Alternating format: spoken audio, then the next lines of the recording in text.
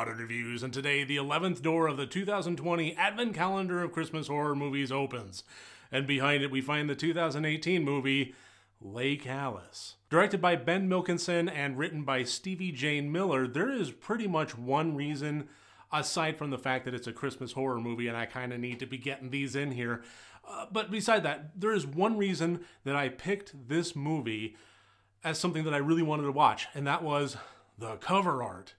The poster is amazing. It's awesome. It's just gruesome and dreadful and badass, and I loved it. And from the moment that I clicked play on Tubi TV, where the movie currently resides for free with ads, the one question popped into my head that I was just really, fingers crossed, hopeful for, and that was, will the movie match the awesomeness of the cover art? Nope, not at all. Not in the slightest. This was bad. So this movie kind of opens up with a family going out to spend the Christmas holiday at a remote cabin just on the outskirts of a small town where I guess they have a winter cabin. And already it's sounding like the most horrific circumstances possible, because we have a mother, a father, and their adult daughter, and this daughter is bringing along her boyfriend, and this is his first time meeting the parents. And it's happening at a remote cabin where they're locked in, well, not locked in, but they're basically traveling a long distance to be there isolated for an indeterminate period of time, but let's just go ahead and say generously a couple of days, maybe a week. That still sounds like nightmare fuel at the very least. But then it kind of ramps up when the mother and father, everybody gets there, they unpack, they get settled, and then they need to go and run some errands. So mother, father leave their daughter and boyfriend behind, and during that time, he proposes to her. So when they come back from running their errands, keep in mind they had only been at the cabin for a few minutes. They had known this guy for a grand total of the car ride and a minute, and now they find out they're engaged. So just social awkwardness abound. But Mike, where's the horror element?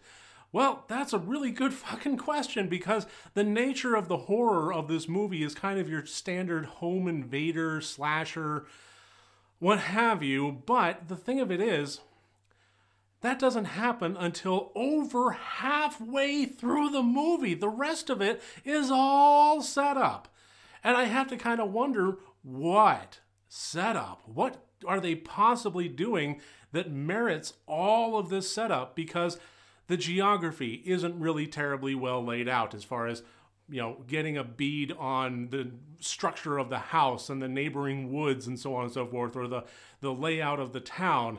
The characters that they introduce into the fold here, they're lackluster, they're minimal, they really don't contribute anything towards the plot. All they're doing is ruining the mystery by introducing them, because when you have 9 characters that have been introduced in the entirety of the movie, you know that there's 2 assailants. I wonder who the 2 assailants are. It becomes a Scooby-Doo process of elimination to find out who the masked person is, and it just doesn't matter, because there's no connection. There's no connection to the heroes, there's no connection to the victims, there's no connection to the antagonists, there's no connection to anybody, because honestly, the writing really suffered. I think that's kind of where this fell down, was just right from the start, in pre-production, in the screenplay writing process, in the vetting process, in the multiple revisions that this should have gone through. It just was doomed to fail with the character introductions, the dialogue, and the just core nature of the movie, because nothing about it was interesting, even once it got kicked off. Even if you had the patience to sit through over half the movie to watch some people get killed and it finally happened, it's pretty lackluster.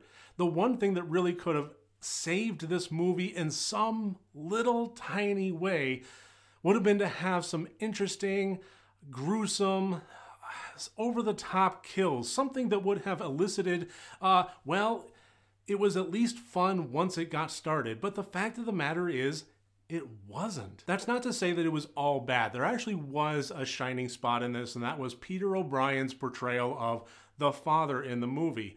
And just him watching his daughter and this boyfriend and so on go through these paces, I actually thought that the performance itself, even though the dialogue and such wasn't written terribly well, the performance was intriguing. I actually found myself latching onto him and feeling for him as he's just trying to make the best of this fucking Christmas when all these curveballs get thrown at him, and it's like, fuck, man, I feel you. And he's just trying to love his daughter and do the best he can, and it really does come through. So kudos on that. I want to give credit where credit's due. I don't want to just be the angry movie guy. Credit where credit's due, that was a good element of this movie, but that was honestly one of the only ones that I could possibly think of when I am trying to think of the pros to this mountain of cons that is this movie. So we have one good performance and some awesome cover art. Beyond that, I can't really say that I recommend the 2018 movie Lake Alice. Thank you so much for joining me here today. I look forward to seeing you tomorrow on my next review. Remember, next time you want to watch a horror movie, first make sure that it's good and rotted.